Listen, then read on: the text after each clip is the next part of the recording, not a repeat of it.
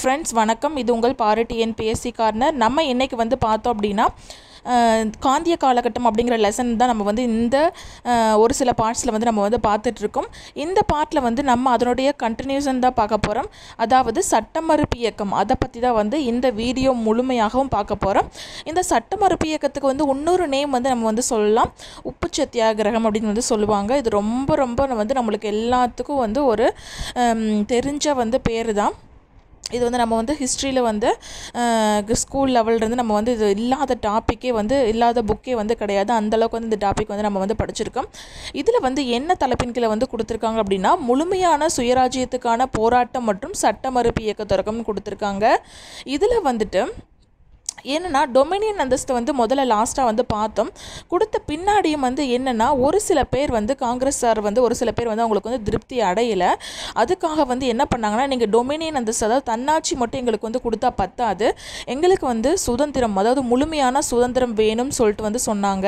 இதுதான் வந்து அந்த முழுமையான சுதந்திரம் அப்படிங்கிற இது வரக்கூடிய லாகூர் காங்கிரஸ் மாநாடு. இதில் வந்து யாரோட தலைமையில் நடந்தது அப்படின்னா, அந்த ஜவஹர்லால் நேரு அவர்கள் தலைமையில் தான் நடந்தது. டாக்டர் ஜவஹர்லால் நேரு அவர்கள் தலைமையில் நடந்தது. எப்போ அப்படின்னா, இது வந்து ரொம்ப ரொம்ப இம்பார்ட்டண்ட்டான ஒரு டேட் அண்ட் இயர். 1929 டிசம்பர் மாதம் தான் லாகூரில் நடந்தது தான் இந்த லாகூர் காங்கிரஸ் மாநாடு. இந்த காங்கிரஸ் மாநாடு தான் எங்களுக்கு வந்து முழுமையான சுதந்திரம் அப்படிங்கிற கோரிக்கையை வந்து விடுத்தாங்க. அதாவது எங்களுக்கு டொமினியன் அந்தஸ்து வேணாம், எங்களுக்கு வந்து முழுமையான சுதந்திரம் வேணும் அப்படின்னு சொல்லி வந்து சொன்னாங்க. இதுதான் வந்து இந்த காங்கிரஸ் மாநாட்டோட இலக்காக இருந்தது. அதுக்கப்புறம் வந்து இவங்க என்ன பண்ணாங்க அப்படின்னா, வட்டமேசை மாநாட்டை வந்து புறக்கணிக்கணும் அப்படிங்கிற கோரிக்கையும் இருந்துச்சு, முடிவு செஞ்சாங்க. அதாவது 2 முடிவு பண்ணியிருக்காங்க. ஒன்று வந்து முழுமையான சுதந்திரம் எங்களுக்கு வேணும் அப்படிங்கிற ஒரு இலக்கையும் வந்து கொண்டிருக்காங்க. என்ன கோரிக்கையை வந்து முடிவு பண்ணியிருக்காங்க அப்படின்னா, வட்டமேசை மாநாட்டில் வந்து நாங்கள் வந்து கலந்துக்க மாட்டோம் அப்படிங்கிறத முடிவு பண்ணியிருக்காங்க. அதுக்கப்புறம் இந்த 1929 டிசம்பர் மாதம் நடைபெற்ற லாகூர் காங்கிரஸ் மாநாட்டுக்கு பின்னாடி ஒரு சில நாட்களுக்கு பிறகு என்ன பண்ணாங்கன்னா, 1930 ஜனவரி 26ஆம் நாள் என்ன பண்ணாங்கன்னா, சுதந்திர திருநாளாக அறிவிக்கப்பட்டு வரிகுடா இயக்கம் உள்ளிட்ட சட்டமறுப்பு இயக்கம் மூலமாக என்ன பண்ணாங்கன்னா, இவங்க வந்து முழுமையான சுதந்திரத்தை நம்ம வந்து பெறணும் அப்படின்னு சொல்லிட்டு வந்து உறுதிமொழி வந்து ஏற்றுக்கிட்டாங்க. அதாவது என்ன அப்படின்னா, முழுமையான சுதந்திரம் அப்படிங்கிறது இலக்காக கொண்டது மட்டும் இல்லாமல் ஒரு சில நாட்கள், அதாவது பர்டிகுலராக 1 மந்த் பர்டிகுலராக கிடையாது, அதாவது டிசம்பர் மாதம் அப்படின்னா அதுக்கப்புறம் ஒரு சில நாட்களுக்கு அப்புறம், அதாவது 26 டேஸ் அப்படின்னு ஞாபகம் வச்சுக்கலாம். அதாவது ஜனவரி 26, 1930 வந்துட்டு சுதந்திர திருநாளாக வந்து கொண்டாடுறாங்க, அறிவிக்கிறாங்க. அதனோட நினைவாக தான் இப்போ வந்து குடியரசு தினம் வந்து கொண்டாடுறதா கூட வந்து சொல்கிறாங்க அந்த நாளில், ஜனவரி 26ஆம் தேதி. அதுக்கப்புறம் வந்து பார்த்தோம் அப்படின்னா, அங்கே என்ன உறுதிமொழி இருக்கிறாங்கன்னா, இந்த வரிகுடா இயக்கம் மூலமாகவும் சட்டமறுப்பு இயக்கம் மூலம் இதை வந்து பயன்படுத்தி நம்ம வந்து என்ன பண்ணோம் அப்படின்னா, நம்ம வந்து முழுமையான சுதந்திரத்தை வந்து நம்ம வந்து பெறணும் அப்படிங்கிற உறுதிமொழியும் ஏற்றுக்கிறாங்க. இதுக்கு வந்து இந்திய தேசிய காங்கிரஸும் காந்தியடிகளும் வந்து என்ன பண்ணுறாங்கன்னா, அங்கீகாரம் வந்து கொடுக்குறாங்க. அடுத்தது வந்து பார்த்தோம்னா, இப்போ தான் மெயின் டாபிக்குள்ளே வந்து வரோம். எப்படி உப்பு சத்தியாகிரகம் ஸ்டார்ட் ஆச்சு அப்படிங்கிறது அந்த காங்கிரஸ் மாநாட்டின் மூலமாக. அதுக்கப்புறம் வந்து அவங்கெல்லாம் சேர்ந்து ஒரு முடிவு பண்ணதான் இந்த சட்டமறுப்பு இயக்கம் உப்பு சத்தியாகிரகம் வந்து ஸ்டார்ட் ஆகுது. எப்போ அப்படின்னா, 1930 ஜனவரி 31ஆம் நாள் வந்து நாளுக்குள் நிறைவேற்ற வேண்டும் என்ற காலக்கெடுவுடன் அரச பிரதிநிதி வைசிராய் அப்படின்னு வந்து சொல்லுவாங்க, அரச பிரதிநிதி அப்படிங்கிறவங்கள வந்துட்டு இர்வின் பிரபுவிடம் கோரிக்கைகள் அடங்கிய மனு வந்து கொடுத்துருக்காங்க. அதாவது எங்களுக்கு வந்து இந்த உப்பு அடங்கிய அந்த விதிமுறைகள்லாம் வந்து எங்களுக்கு வந்து சில வந்து இதில் வந்து நீக்கணும் அப்படின்னு சொல்லிட்டு வந்து ஒரு மனு வந்து கொடுக்குறாங்க. யார்கிட்ட கொடுக்குறாங்க அப்படிங்கிறது ரொம்ப ரொம்ப இம்பார்ட்டண்ட். இர்வின் பிரபு, இது எப்படி நீங்கள் ஞாபகம் வச்சுக்கிறீங்க அப்படின்னா, ஒருத்தர் மனு கொடுக்குறாங்க அந்த வைசிராய்ட்ட. அவரை வந்து உப்பு சத்தியாகிரகம் ரிலேட்டடாக வரனால இரிட்டேட்டிங்காக இருக்குது, அந்த உப்பு கையில் பட்டால் ஒரே இரிட்டேட்டிங்காக இருக்கும் தேய்ச்சா அப்படின்னு ஞாபகம் வச்சுக்கோங்க. இரிட்டேட்டிங் அப்படிங்கிறது இர்வின் பிரபு. எந்த டேட் அப்படிங்கிறத வந்து பார்த்தோம் அப்படின்னா, 1930 ஜனவரி 31 அப்படிங்கிற நாளுக்குள்ளே நிறைவேற்றணும் அப்படின்னு சொல்லிட்டு வந்து மனு கொடுக்குறாங்க. இந்த மனுவில் என்ன இருந்துச்சு அப்படின்னு சொல்லி வந்து பார்த்தோம் அப்படின்னா, இராணுவம் மற்றும் ஆட்சி பணி சேவைகளுக்கான செலவுகளை வந்து 50% வரைக்கும் நீங்கள் வந்து குறைக்கணும், முழுமையான புறக்கணிப்பை அறிமுகம் செய்வது, அதாவது காமனான ஒரு வந்து கோரிக்கைகள் வந்து இதில் இருந்தது, பர்டிகுலர் உப்புக்கு மட்டும் இல்லாமல் முழுமையான புறக்கணிப்பை வந்து அறிமுகம் செஞ்சது அப்படின்னு சொல்லி வந்து சொன்னாங்க. அடுத்தது வந்து பார்த்தோம் அப்படின்னா அனைத்து அரசியல் கைதிகளையும் விடுதலை செய்யணும் அப்படின்னு சொன்னாங்க. அதாவது இதுக்கு முன்னாடி நம்ம பண்ண ரவுலட் சட்டம், கருப்பு சட்டம் அப்படின்னு சொல்லி வந்து பார்த்தோம் 1919. அங்கே வந்து எவரையும் வந்து விசாரணையின்றி கைது செய்வோம், அதுக்கடுத்து அவங்களை சிறையில் அடைக்கும் வந்து உத்தரவு போட்டாங்க. இதை வந்து முன்னிட்டு கூட வந்துட்டு ரவீந்திரநாத் தாகூரும் காந்தியடிகளும் வந்து தன்னோட பதவிகளையும் அவங்களுக்கு கொடுத்த சிறப்பு மரியாதை பதக்கங்களையும் வந்து விடுத்தாங்க அப்படின்னு சொல்லி வந்து பார்த்தோம், துறந்தாங்கன்னு சொல்லி வந்து பார்த்தோம். அதுக்கப்புறம் வந்து பார்த்தோன்னா அடுத்த பாயிண்ட் வந்து நிலவருவாயை 50% குறைப்பது. நிலவருவாயை 50% குறைப்பது. அடுத்தது லாஸ்ட்டாக தான் உப்பு வரியை வந்து ரத்து செய்வது அப்படிங்கிற கோரிக்கையை வந்து கொண்டு வர்றாங்க. இதில் வந்து மொத்தம் வந்து 5 பாயிண்ட் வந்து நம்ம வந்து பார்க்குறோம்.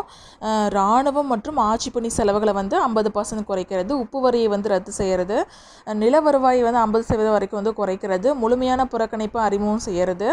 அதுக்கப்புறம் வந்து பார்த்தோம் அப்படின்னா இங்கே வந்து அனைத்து அரசியல் கைதிகளையும் வந்து விடுதலை செய்கிறது. இதுதான் வந்து இவங்களுடைய மெயின் இதாக வந்து இருந்துச்சு. அடுத்து வந்து பார்த்தோம் அப்படின்னா இவங்க வந்துட்டு என்னென்னா அந்த மனு கொடுத்த பின்னாடியும் வந்து இவங்களுக்கு எந்த ஒரு ரெஸ்பான்ஸும் இல்லாதனால என்ன பண்ணுறாரு அப்படின்னா உப்பு மீதான வரியை வந்து ரத்து செய்யணும் அப்படின்னு சொல்லிட்டு வந்து கோரிக்கை வந்து ஒரு அறிவுபூர்வமான முடிவாகன்னு சொல்லிட்டு என்ன பண்ணுறாங்க அப்படின்னா, ஏன்னா வந்து சமூகத்தில் வந்து ஒவ்வொரு பிரிவினரும் உப்பை வந்து பயன்படுத்தாதவங்க கிடையாது. இது வந்து அவங்களோட இதை வந்துட்டு பாதிக்கும் விஷயமா இருக்குது இந்த உப்பு வந்து அப்படின்னு சொல்லிட்டு என்ன பண்ணுறாங்கன்னா உப்பு வரி அப்படிங்கிறது இருக்குது அப்படின்னு சொல்லிட்டு என்ன பண்ணாங்க அப்படின்னா ஒரு பெண்கள் உள்ளிட்ட அனைத்து பிரிவு மக்களையும் வந்து ஒன்று சேர்த்து ஒரு சட்ட மறுப்பு இயக்கத்தை வந்து ஒரு மக்கள் இயக்கமாக வந்து தொடங்குறாரு காந்தியடிகள். காந்தியடிகள் என்ன பண்ணுறாரு அப்படின்னா 1930 வந்து மார்ச் மாதம் வந்து 12ஆம் நாள் 78 பேரோட சபர்மதி ஆசிரமத்திலிருந்து தனது புகழ்பெற்ற தண்டி யாத்திரையை வந்து தொடங்குறாரு. இந்த டேட்டு இந்த பிளேஸ் வந்துட்டு ரொம்ப ரொம்ப இம்பார்ட்டண்ட்டு. எப்போ அப்படின்னா 1930 மார்ச் மாதம் 12ஆம் நாள் வந்து 78 பேர்த்தோட தொடங்குறாங்க. இதோட கேட்பாங்க எப்படின்னா ஃபஸ்ட்டு ஸ்டார்ட் பண்ணுறப்போ உப்பு சத்தியாகிரகத்தை வந்து ஸ்டார்ட் பண்ணுறப்போ எத்தனை பேர்கள் வந்து காந்தியோட கலந்துக்கிட்டாங்க அப்படின்னா அந்த பேரணியில் 78 பேர் கலந்துக்கிட்டாங்க. எங்கேருந்து ஸ்டார்ட் ஆகுது அப்படின்னா சபர்மதி ஆசிரமத்திலிருந்து அந்த புகழ்மிக்க தண்டி யாத்திரையை வந்து தொடங்குறாரு. அப்புறம் வந்து பார்த்தோம் அப்படின்னா இந்த யாத்திரையில் வந்து அவர் வந்து போக போக நிறைய பேர் வந்து அவரோட வந்து ஜாயின் பண்ணிக்கிட்டாங்க. நூற்றுக்கணக்கானோர் வந்து ஜாயின் பண்ணிக்கிட்டாங்க. அது மட்டும் இல்லாமல் காந்தியடிகள் தனது 61வது வயதில் 24 நாட்களில் 241 மைல் தொலைவு யாத்திரையாக நடந்து சென்று, அதாவது இது ரொம்ப ரொம்ப இம்பார்ட்டன்ட் ஃப்ரெண்ட்ஸ், 24 மைல் 24 நாட்கள் 241 மைல். 24 நாட்கள் எப்பவுமே வந்து கம்மியாக தான் வரும், மைலோட கம்பேர் பண்ணுறப்ப கம்மியாக வரும், மைலுங்கிறது அதிகமாக வரும். இப்போ நம்மளுக்கு வந்து அந்த நாட்கள் டேஸ் வந்து தெரிஞ்சிருச்சு அப்படின்னா நீங்கள் மைல் வந்து ஈஸியாக வந்து போட்டுடலாம். எப்படின்னா இது வந்து 24னா அதுக்கு பின்னாடி ஒரு 1 போட்டிங்கன்னா 241 மைல் வந்து நடந்திருக்காரு. எப்போ தன்னுடைய 61வது வயதில் கூட அந்த அளவுக்கு வந்து சுறுசுறுப்பாகவும் இருந்து இந்த சட்டமறுப்பு இயக்கத்தை வந்து வழிநடத்தி சென்றிருக்காரு. அதுக்கப்புறம் வந்து எந்த தேதி வந்து அங்கே தண்டி கடற்கரையை வந்து போய் வந்து சேர்ந்தார் அப்படின்னு சொல்லி வந்து பார்த்தோம் அப்படின்னா மார்ச் 12ஆம் தேதி தொடங்கி ஏப்ரல் 5ஆம் தேதி வந்து போய் வந்து அங்கே வந்து சேர்ந்துருக்காங்க 1930 ஏப்ரல் 5. அதுக்கப்புறம் போய் சேர்ந்த பின்னாடி அதற்கு அடுத்த நாள் ஏப்ரல் 6ஆம் தேதி உப்பை வந்து கையில் எடுத்து அந்த சட்டத்தை வந்து மீறினார் அப்படின்னு சொல்கிறாங்க. இந்த மீறினது எப்போ எந்த டேட் அப்படிங்கிறது ரொம்ப ரொம்ப இம்பார்ட்டன்ட். இதில் வந்து பொதுவாக வந்து அடுத்த நாள் அப்படின்னு கொடுத்துட்டாங்க. அடுத்த நாள் அப்படின்னா ஏப்ரல் 6 அப்படிங்கிறது நம்ம வந்து ஞாபகம் வச்சுக்கணும். அதாவது ஏப்ரல் 6ஆம் தேதி தான் வந்து சட்டத்தை வந்து மீறாரு. ஏப்ரல் 5ஆம் தேதி வந்து அங்கே ரீச் ஆகிறாரு. அடுத்தது வந்து பார்த்தோம் அப்படின்னா மாகாணங்களில் உப்பு சத்தியாகிரகம்னு சொல்லி வந்து கொடுத்துட்டு அவர் வந்து இது வந்து யார் அப்படின்னு சொல்லி வந்து பார்த்தோம் அப்படின்னா ராஜாஜி அவர்கள் தமிழ்நாட்டில் வேதாரண்யம் சத்தியாகிரகத்தை வந்து அந்த பிக்சர் வந்து போட்டிருக்காங்க. அவரோட கலந்துக்கிட்டவங்களை பற்றி வந்து போட்டிருக்காங்க. தமிழ்நாட்டில் வந்து ராஜாஜி தான் வந்து வழிநடத்தி செல்வார். அதாவது திருச்சிராப்பள்ளியிலிருந்து வேதாரண்யம் வரைக்கும் வந்து இதே போன்ற யாத்திரையை வந்து ராஜாஜி வந்து மேற்கொள்கிறாரு. இதே மாதிரி வந்து கேரளா, ஆந்திரா, வங்காளம் இங்கேயும் வந்து உப்பு சத்தியாகிரகம் வந்து யாத்திரை வந்து நடந்திருக்கு. வடமேற்கு எல்லை மாகாணத்தில் வந்து கான் அப்துல் கபார் கான், அதாவது எல்லை காந்தி அப்படின்னு சொல்லிட்டு வந்து அவர் வந்து சொல்லுவாங்க. இவர் வந்து தலைமையேற்று வழி நடத்தியிருக்காரு. அதுக்கப்புறம் செஞ்சட்டைகள் என்றழைக்கப்பட்ட குடை கிட் மட்கர் இயக்கத்தை வந்து அவர் நடத்துகிறாரு. அப்துல் கபார் கான் அப்படிங்கிறவர் என்ன இயக்கத்தை நடத்துகிறார் அப்படின்னா அது வந்து செஞ்சட்டைகள் அப்படின்னு சொல்கிறாங்க. அதுக்கு இன்னொரு பேர் வந்து குடை கிட் மட்கர் அப்படின்னு வந்து சொல்கிறாங்க. இந்த இயக்கத்தை வந்து அரசு வந்து என்ன பண்ணுறாங்கன்னா ஒடுக்குறாங்க. இந்த ஒடுக்கறனால இதில் வந்து நிறைய பேர் வந்து பாதிக்கப்படுறாங்க. அது மட்டும் இல்லாமல்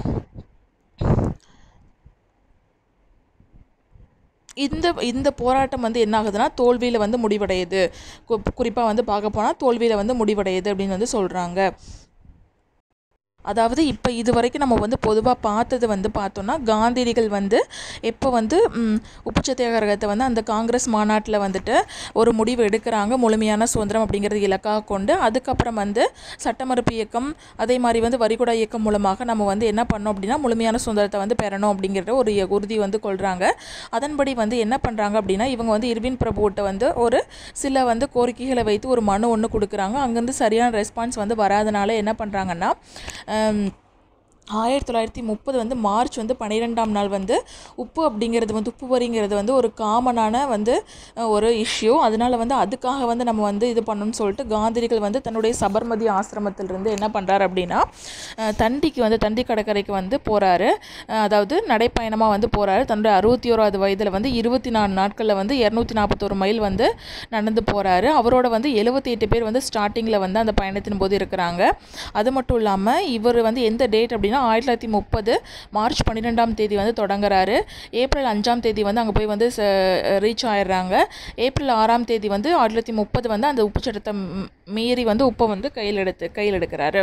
அடுத்தது வந்து பார்த்தோம் அப்படின்னா இதே மாதிரி வந்து தமிழ்நாட்டில் வந்து ராஜாஜி வந்து வேதாரண்யம் சத்தியாகிரகத்தை வந்து நடத்துகிறாரு. திருச்சியிலிருந்து வேதாரண்யம் கடற்கரை வரைக்கும் நோக்கி வந்து செல்கிறாரு. இதுலேயும் நிறைய பேர் அவருடைய கலந்துக்கிறாங்க. அதே மாதிரி வந்து வங்காளம், கேரளா, ஆந்திரா, வங்காளம் போன்ற பகுதிகளில் நடக்குது. வடமேற்கு எல்லையில் வந்து கான் அப்துல் கபார் கான் அப்படிங்கிற எல்லை காந்தி, அவர் வந்து சிறப்பு பெயர் வந்து எல்லை காந்தின்னு சொல்லுவாங்க. அவர் வந்து தலைமையேற்று நடக்கிறாரு. அது மட்டும் இல்லாமல் இவர் தோற்றுவித்த இயக்கம் வந்து குடை கிட்மட்கர் பேரே வந்து வித்தியாசமாக இருக்குது. இதை வச்சு நீங்கள் ஞாபகம் வச்சுக்கலாம். அவருடைய பேரும் வந்து வித்தியாசமாக லென்த்தாக இருக்குது, கொஞ்சம் டிஃபிகல்ட்டாக இருக்கும். கான் அப்துல் கபார் கான் குடை கிட்மட்கர் அப்படிங்கிற ஒரு இயக்கத்தை, அதை வந்து செஞ்சட்டைகள் அப்படின்னு சொல்லி வந்து அதை வந்து சொல்கிறாங்க. அந்த இயக்கத்தை வந்து ஸ்டார்ட் பண்ணுறாரு. அடுத்தது வந்து பார்த்தோம் அப்படின்னா ஆங்கிலேயர்கள் வந்து எப்போ வந்து முதலாவது வனச்சட்டத்தை வந்து நிறைவேற்றினார்கள் அப்படின்னு பார்த்தோன்னா 1865 வந்து நிறைவேற்றாங்க. இதன்படி என்ன அப்படின்னு சொல்லி வந்து பார்த்தோம் அப்படின்னா அதாவது இவங்க வந்து ஆங்கிலேயர்கள் வந்து எப்போ வனச்சட்டத்தை வந்து முதலாவது வனச்சட்டத்தை தொடங்குறாங்கன்னு கேட்டாங்க அப்படின்னா 1865 வந்து தொடங்குறாங்க. இதன்படி என்னென்னா இந்த சின்ன வந்து மலைவாழ் பகுதியில் வந்து வாழக்கூடியவங்க மக்கள் வந்து ஆதிவாசிகள், இவங்களுக்கு எல்லாம் வந்து என்ன ஒரு பேர் இடியாக இருந்தது அப்படின்னு சொல்லி வந்து பார்த்தோன்னா அவங்க வந்து தேன் எடுக்கிறது, விதைகள், மருத்துவ மூலிகைகள், கொட்டைகள் இவதெல்லாம் வந்து அவங்க வந்து சேகரித்து வந்துக்கிட்டு இருந்தாங்க. அதன் மூலமாக அவங்க வந்து வாழ்வாதாரம் வந்து இருந்தது. அதுக்கெல்லாம் வந்து இந்த வனச்சட்டம் வந்து ஒரு முற்றுப்புள்ளி வந்து வைத்தது. இதனால் வந்து கடுமையாக வந்து பாதிக்கப்பட்டாங்க. அது மட்டும் இல்லாமல் இந்திய வனங்கள் சட்டத்தின்படி 1878 முதலாவது வனச்சட்டம் எப்போன்னு கேட்டாங்கன்னா 1865, இந்திய வனங்கள் சட்டம் அப்படின்னு கேட்டாங்கன்னா 1878. அப்போ வந்து அரசுக்கு தான் இந்த உரிமை எல்லாமே இருந்துச்சு. அவங்க என்ன பண்ணாங்க அப்படின்னு சொல்லி வந்து பார்த்தோம் அப்படின்னா பழங்குடியினர், அதாவது மோஸ்ட்லி வந்து இந்த மலைப்பகுதியில் வாழக்கூடிய பழங்குடியின மக்கள் வந்து என்ன பண்ணுவாங்கன்னா சுழற்சி முறை விவசாயம் வந்து பண்ணாங்க. அந்த சுழற்சி முறை விவசாயத்தை வந்து இவங்க வந்து தடை பண்ணாங்க. பொதுவாக அந்த வனங்கள் எல்லாமே நன்சை மற்றும் தரிசு நிலங்களாக மாற்றினாங்க. இது ஒரு பெரிய வந்து அதிருப்தியாக வந்து இருந்துச்சு. அதுக்கப்புறம் வந்து பார்த்தோம் அப்படின்னா இதனால் வந்து பழங்குடியின மக்களுக்கிடையே வந்து ஒரு பெரிய வந்து எதிர்ப்பு வந்து கிளம்புச்சு. அதுக்காக போராடினவர் தான் யார் அப்படின்னா ராம்பாவில் அல்லூரி சீதாராம ராஜு. ராம்பா அப்படிங்கிற ஒரு பிளேஸ் இருக்கக்கூடிய அல்லூரி சீதாராம ராஜு. இந்த பேரே ரொம்ப டிஃபிகல்ட்டாக இருக்குது, ஈஸியாக ஞாபகம் வச்சுக்கோங்க. அல்லூரி சீதாராம ராஜு அப்படிங்கிறத பழங்குடியினருக்காக போராடினார். இவர் வந்து கிழக்கு தொடர்ச்சி மலைப்பகுதியில் இருந்த, அதாவது விசாகப்பட்டினம் மற்றும் கோதாவரி மாவட்டங்களைச் சேர்ந்த ஆதிவாசி பகுதிகளை தனது இல்லமாக கருதிய அவர் அங்கிருந்து ஆதிவாசிகளுக்காக உழைச்சிருக்காரு. அதாவது இவர் எப்பயுமே வந்து ஆதிவாசிகள் பழங்குடியினருக்காக தான் போராடிக்காரு. இந்த அல்லூரி சீதாராம ராஜு இவர் வந்து என்ன பண்ணியிருக்காருன்னா அவங்களுடைய பகுதிகள் கிழக்கு தொடர்ச்சி மலைப்பகுதியிலான கோதாவரி மாவட்டங்களைச் சேர்ந்த பகுதிகளும் விசாகப்பட்டினம் இந்த பிளேஸ் இருக்கவங்களுடைய ஆதிவாசி இடங்களை வந்து தன்னுடைய இல்லமாக கருதி வந்து அவங்களுக்காக வந்து உழைத்திருக்காரு. அவங்களையெல்லாம் ஒன்று திரட்டி போராட்டங்களும் நடத்தியிருக்காங்க. அது மட்டும் இல்லாமல் இவங்க வந்து அங்கே அந்த சைடு இருக்கக்கூடிய பொதுவாக வந்து வனப்பகுதியில் இருக்கவங்கன்னா அங்கே வனப்பகுதியில் வந்து அங்கே காவல்துறை இருப்பாங்க, வனத்துறை இருப்பாங்க. அந்த வருவாய்த்துறை அதிகாரி இவங்க வந்து ரொம்ப ரொம்ப வந்து இந்த ஆதிவாசிகள் பழங்குடியினர் வந்து ரொம்ப ரொம்ப துன்பப்படுத்தப்பட்டாங்க. அது மட்டும் இல்லாமல் இந்த ராம்பா பகுதி ஆதிவாசிகளுக்காக வந்து அந்த பிளேஸோட பேர் ராம்பா காப்பதற்காக தான் இந்த சீதாராமராஜு வந்துட்டு போராடினார். இந்த அவங்களுடைய அந்த ராம்பா ஆதிவாசி கிளர்ச்சி அடைக்குவதற்காக ஒரு காவல் குழு வந்து அனுப்பியிருக்கிறாங்க. எங்கிருந்து அப்படின்னா மலபார் காவல்துறையினுடைய சிறப்பு குழு தான் அமைக்கியிருக்காங்க. எப்போ அப்படின்னா 1922 to 1924 இதில் வந்து சீதாராமராஜு வந்து தியாகியானார் அப்படின்னு சொல்லிட்டு வந்து கொடுத்துருக்காங்க. இதில் முக்கியமான தெரிஞ்சுக்க வேண்டியது அந்த சட்டங்கள் 2. ஒன்று வந்து முதலாவது வனச்சட்டம் வந்து 1965, இந்திய வனங்கள் சட்டம் 1978. இதன்படி வந்து அவங்க என்ன பண்ணாங்கன்னா நன்சை மற்றும் தரிசு நிலங்களாக வந்து மாற்றிக்கிட்டாங்க, அதாவது வனப்பகுதியில். அதை வந்து ஞாபகம் வச்சுக்கலாம். அதுக்கப்புறம் வந்து பார்த்தோன்னா அதுக்காக போராடி வர அந்த பிளேஸ் என்ன அப்படின்னா ராம்பா அப்படிங்கிற பகுதி, அதாவது கிழக்கு தொடர்ச்சி மலை பகுதியில் இருக்க பகுதின்னு பொதுவாக கொடுத்துட்டு ப்ராக்கெட்டில் வந்துட்டு கொடுத்துருக்காங்க. என்ன பிளேஸ் அப்படின்னா கோதாவரி மாவட்டங்கள் மற்றும் விசாகப்பட்டினம் சொல்லியிருக்காங்க. அதுக்காக போராடினவர் அந்த ராம்பா வனப்பகுதியில் வந்து போராடினவர் யார் அப்படின்னா அல்லூரி சீதாராமராஜு. அவரை அடக்கிறதுக்கும் வந்து இது பண்ணி அவரை தியாகியாக்கிடுறாங்க. எந்த இயர் வந்து அடக்கிறதுக்கு வந்து மலபார் காவல்துறை குழுவை அனுப்புகிறாங்க அப்படின்னா 1922 to 1924.